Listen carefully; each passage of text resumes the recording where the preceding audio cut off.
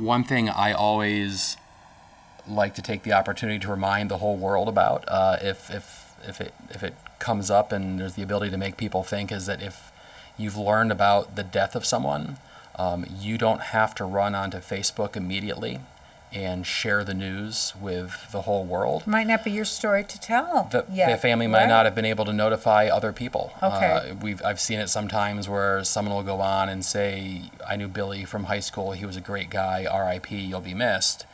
And Billy's brother hasn't been able to be notified because he's been out of the country and there's a time zone change. So that's kind of the be careful and sloppy thing. Yeah, it's one thing to comment on a family's notification. It's another thing to make an announcement.